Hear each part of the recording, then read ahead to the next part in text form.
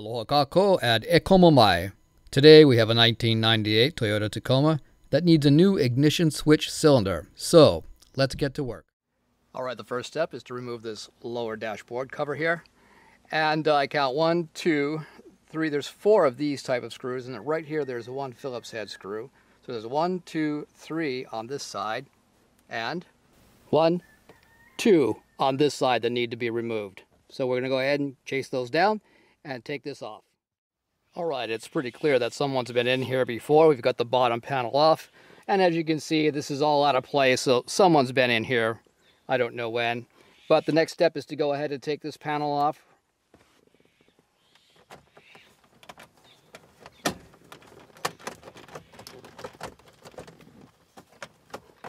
It should just pop out. And then right behind here, there's a connector. Press down on the tab, pull it off. All right, now that we have this trim piece off, we're going to take a look at this. There is usually a small screw right here that you have to take out to be able to remove this piece. But the screw is missing. So I'm just going to pull the piece off and show you where the screw is supposed to be. Right here is where there's supposed to be a locator screw that just holds this in place, and it is missing. I'll see if I can find another one when I put this back together. All right, so this is a relatively common problem for Toyotas. What happens is the inside of the cylinder starts wearing out, and then intermittently it'll work and it won't work. This one happens to be stuck where it won't go into the lock position. So right now it's stuck in the accessory position. And that is a good thing in this particular case, because it will actually help us take the cylinder out. Before you can take the cylinder out, it has got to be in the accessory position, because there's a locking button that holds this in place, and you can't press that button in until this is in the accessory position.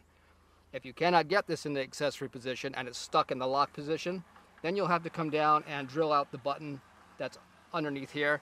And when I get this out, I will show you where that is. All right, the next step is to pull the cylinder out.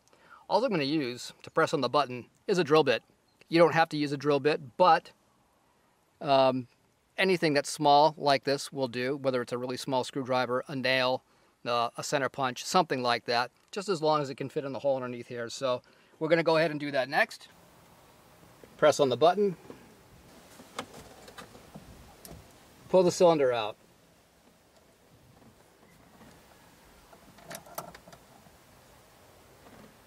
All right, it comes out just like that, just that easy. Here is that button that I was pressing on right here.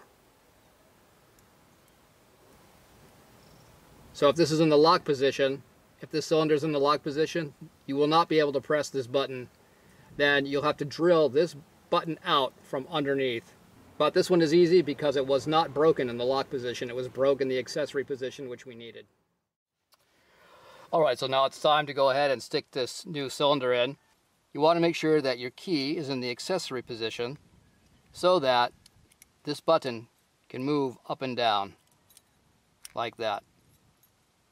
And you want to make sure that the switch on the inside here is in the accessory position so that this slot can line up with the key on the inside.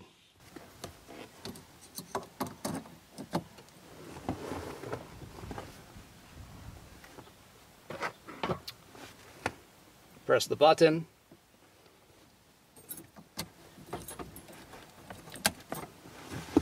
And slide into place.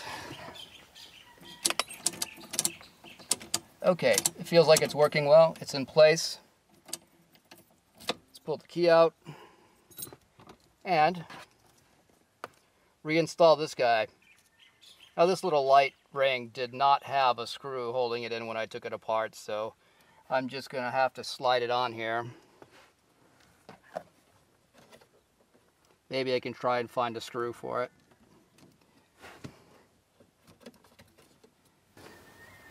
Actually, it's not going to come off. It's just locked in there pretty good. All right, time to put this panel back on, this trim panel. Got the clock here, the clock connector. Put that together.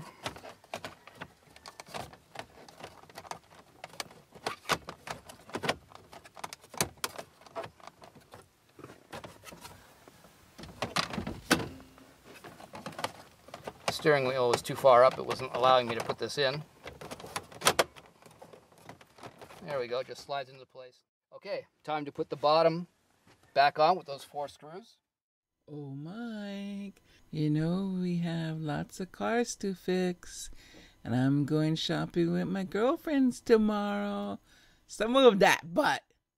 Hula Girl is my mascot and cheerleader, but right now she sounds like a service advisor from a BMW dealership I worked at. I'm not listening to her right now. I've been working hard, and so have you. Let's take a 15-minute break. Grab your favorite beverage, kick off your shoes, and join me for 15 minutes in front of a campfire. No music, no talking, just the crackling of the campfire. Yes, you can take a 15-minute break. There is something so peaceful about a campfire. Just relax for a little bit.